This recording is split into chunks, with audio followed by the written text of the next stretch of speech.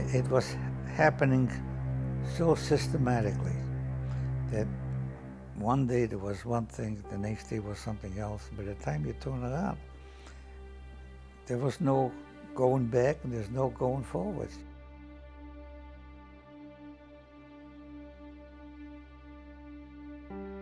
My mother took me up to the gates of the ghetto. That's when I said goodbye to her. And she said, "Go, my son, go. Go," he says. And we cried.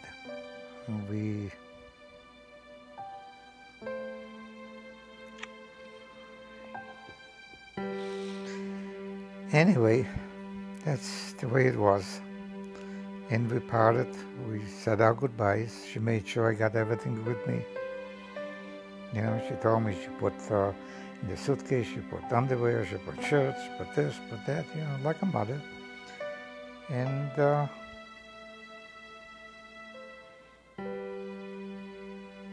that was our last moments. I know she would kiss me in the eyes and the cheeks.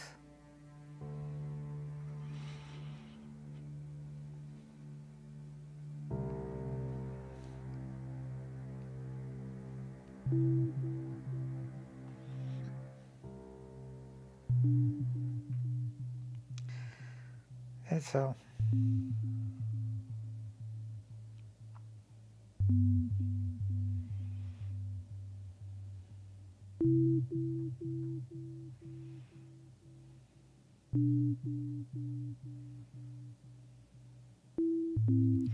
You know, it's a funny thing.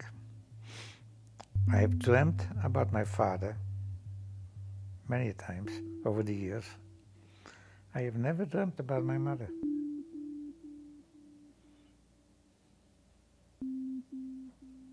I never dreamt about my mother. I don't know why.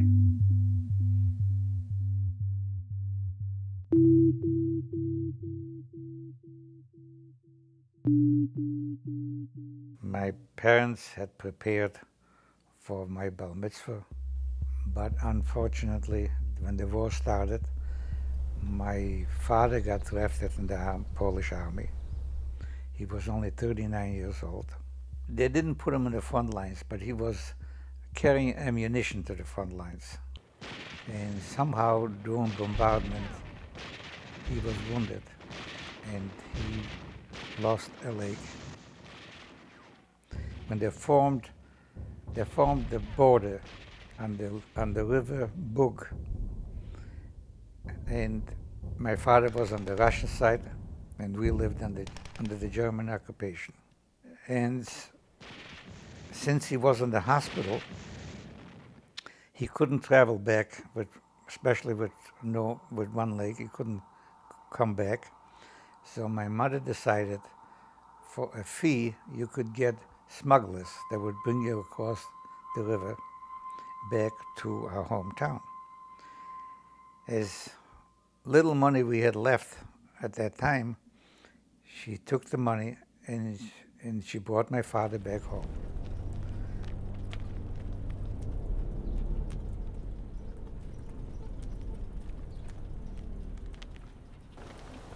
They made people move to certain designated areas, so people that lived in a better section of the city had to move, had to leave all their furniture, whatever was behind, and move into the designated area that they wanted you to be.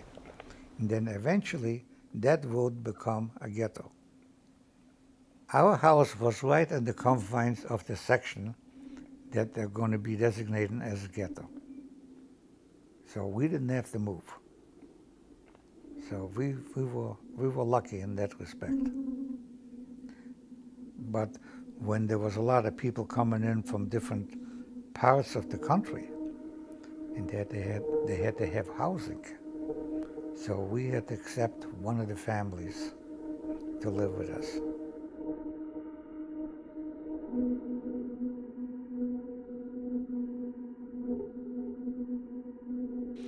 And what we used to do when the soldiers used to come from the front line, we used to take their clothing and we used to search it.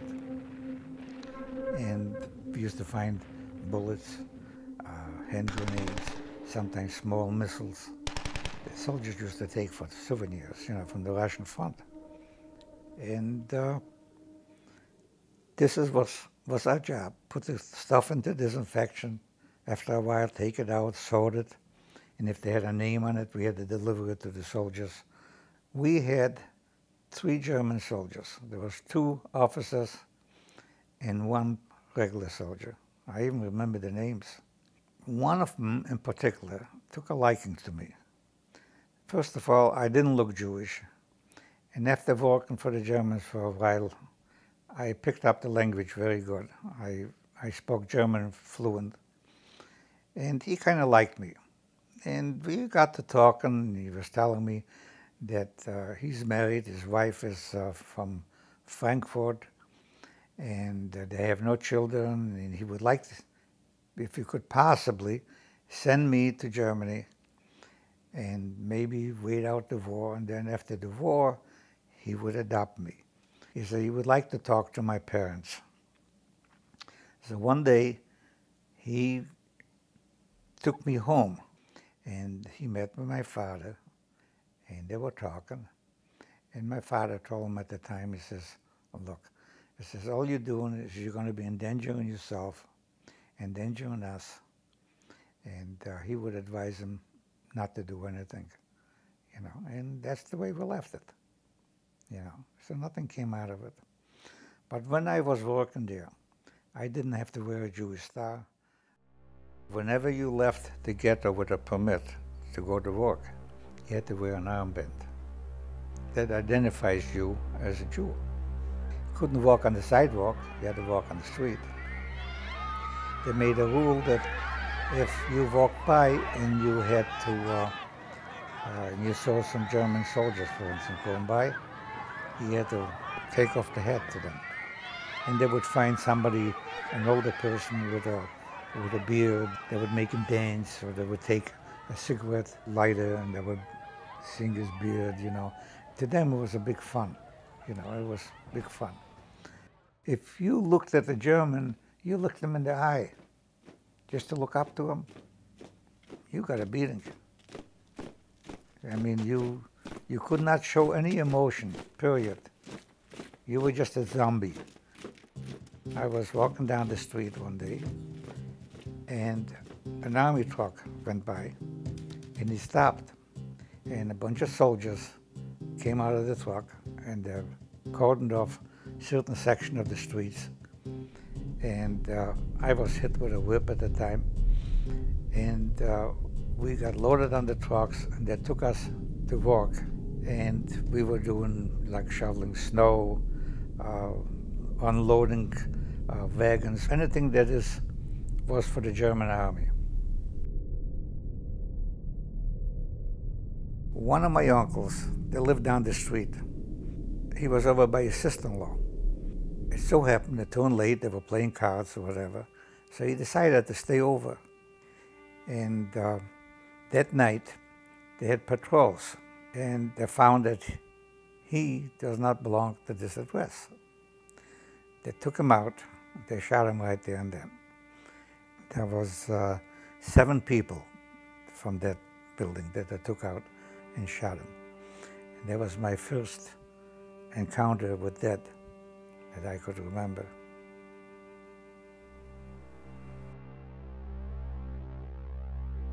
Our city was divided 2 ghettos.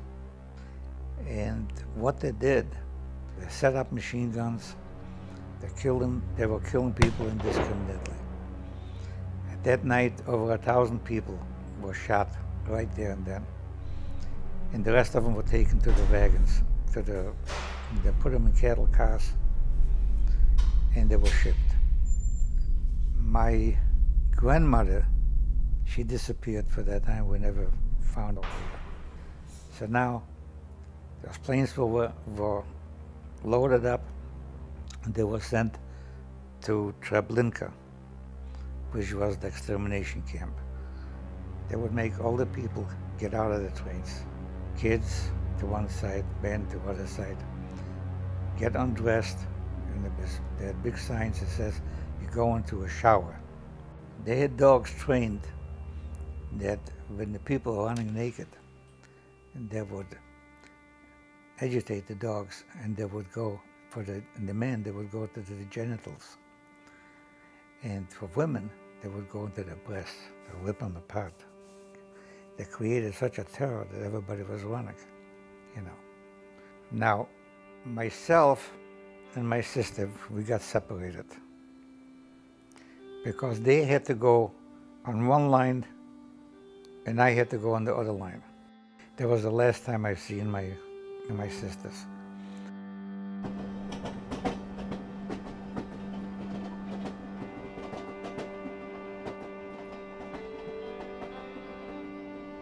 The commandant was a Jewish commandant from that camp. He had his family there. They took the mother and they took the 2 kids and they shot him. You know, and I was watching that through the wires. My uncle, he was afraid that they were going to take him too. So whatever he had, like he had gold watch and he had some rings and so on, he gave it to me. And he said to me, he says, try to save yourself. We cut the wires at night and we ran. They had Ukrainian guard, it was very cold. And they shot afterward and I was hit in here. I had high boots, so it was a flesh wound, it wasn't much. And we came to a farmer's that other guy had prearranged. We were there 3 days. They took away everything from us. I mean, they cleaned us out, whatever we had for valuables, and they threatened us if we don't leave the farm, they're going to call the German police. And so we ran away. So now we had nowhere to go. So I came back to the ghetto. And when I came to the gate, I couldn't get in because whoever goes out, if there's 10 people go out, 10 people have to come back in.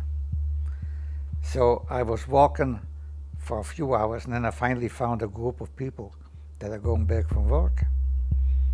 So I joined, they saw me, so that I joined with them. And when he counted, he was one too many. So anyway, they caught up with me. So they put me in a little wagon. The wagon was, they had a coffin inside there, it was all bloody.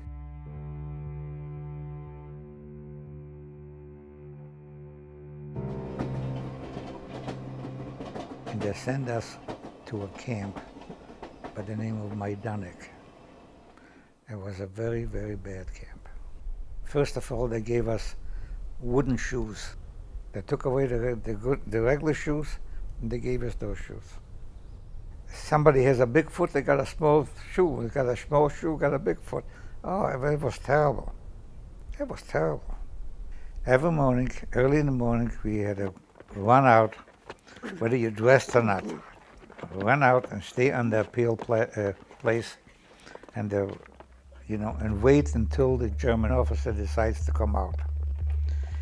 And when he did come out, it had to be counted, see how many people survived, how many people died. We had nothing to wear. We had, if you ever seen those striped uniforms, they were just made out of cotton. It was a pull-up, really. And you had a hat, and you had a little jacket, and that's all you wore. So people used to drop like crazy, they just forced to death. And sometimes you went in the back, you slept next to somebody, you woke up, he was dead. There was many times I woke up and people were dead next to me.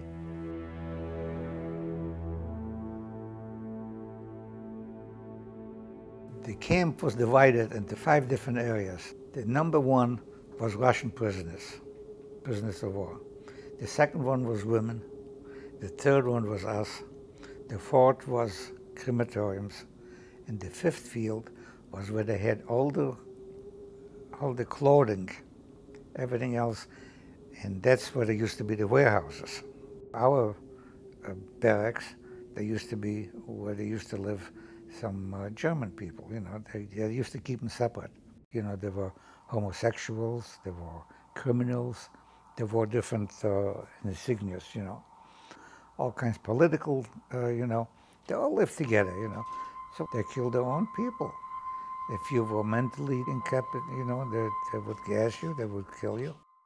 We had the first field, so to speak of, was Russian soldiers, prisoners of war. They were so mistreated. I'm telling you, they were worse off than we were. Unbelievable.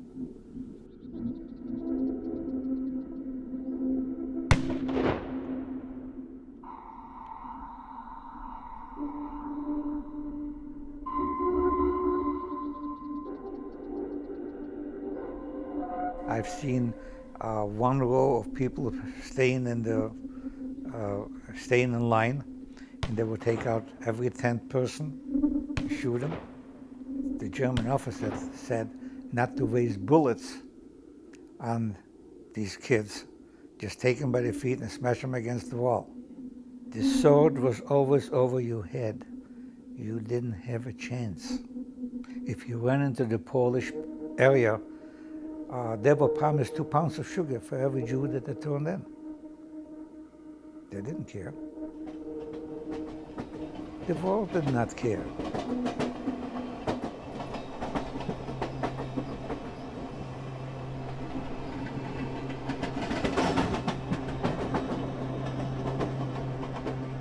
Then they sent us to another camp as the Russians' front was getting closer. My uncle was with me, and my aunt was in the same camp. But when I got there, they put us in quarantine because of diseases. They wanted to make sure we have no diseases. And I contracted typhus. So they put me in an infirmary. And that night, when my crisis was at its highest, they were taking out all the people from there and they killed them. From the infirmary, I could see where they were shooting the people. They were what they called it Huyova Gurka, you know. That was the name that they gave it. And I could see, like every day they used to bring in people, like women and kids. They were hiding in the Polish area with false IDs. They used to take them down there and they used to shoot them. And I remember the following day, my aunt was by the door and she was telling me that they took my uncle and they shot him because he was skinny and he didn't shave. So they took him out and they shot him.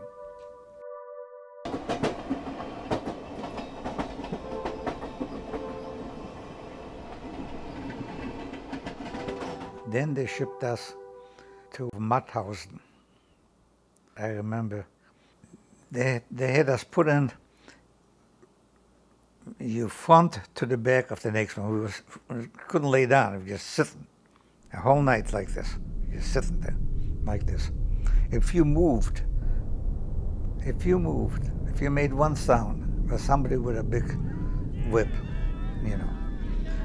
And sometimes at the railway stations, they opened up the doors to take out, like we had buckets for, if you had to, human functions, if you had to go, they used buckets, you know, and it smelled.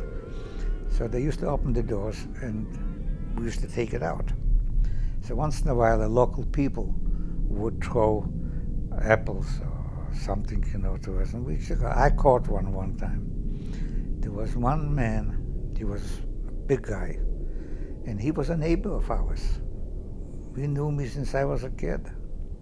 He took it away from me, and he says, "You're a Muslim man," he says, "you wouldn't survive that anyway." I never forget that. You wouldn't survive that anyway. I could hardly walk. Mauthausen is a camp that is located way up on the top. It was hot. You didn't get no food or nothing. You didn't get no water, nothing. People would drop like flies.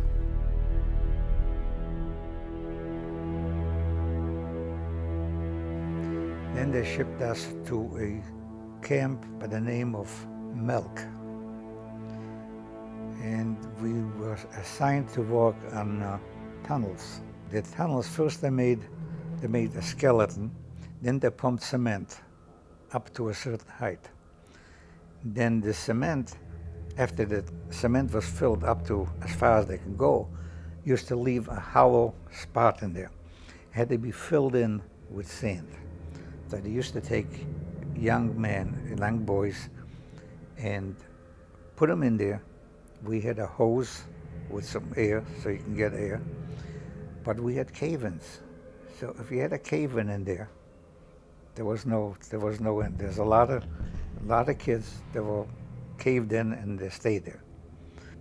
But the camp commander, he was an SS. He was a son of a bitch. They used to met out punishments left and right.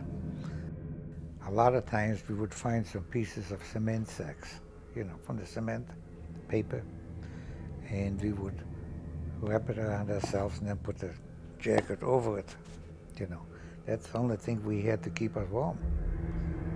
And, but a lot of times when the Germans found out what we're doing, they called it sabotage. So a lot of them would get quite a big beatings to stop that practice. And another thing that was happening, you see, there was a lot of cement left on those bags. So when you put it on yourself, and then you get wet, you know what your body looked like. It was terrible. I tried it once, and I stopped it. I didn't do that.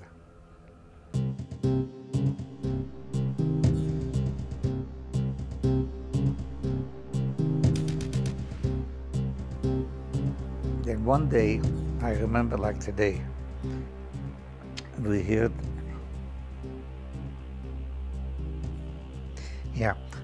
two tanks coming down the road.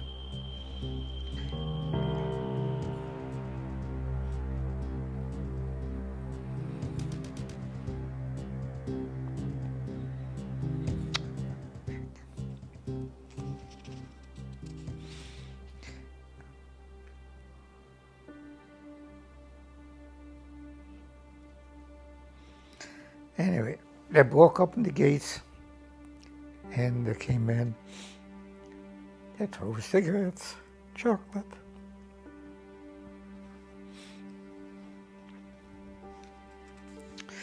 And that was that.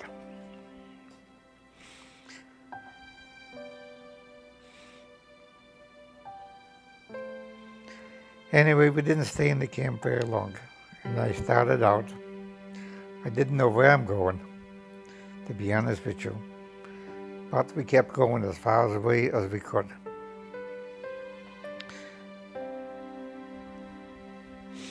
I remember there was another Polish fellow that I met on the road, and we walked together. We walked into a farm, and we asked for some food. And they gave us food. I asked if they give us some clothes, because we were still wearing those, uniforms. So they did. Then he's trying to tell me that they didn't know that what was going on, they didn't know this, and they didn't know that.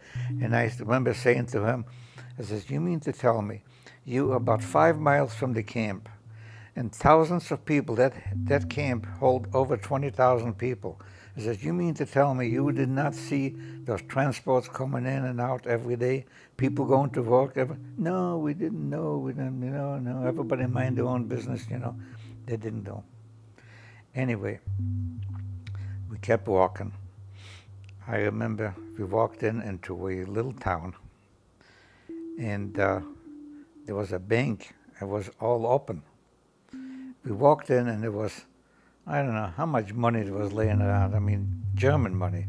And we thought, who needs the money? It's no good anyway. Germany is kaput. We don't need the money. So we didn't take anything. We just kept going.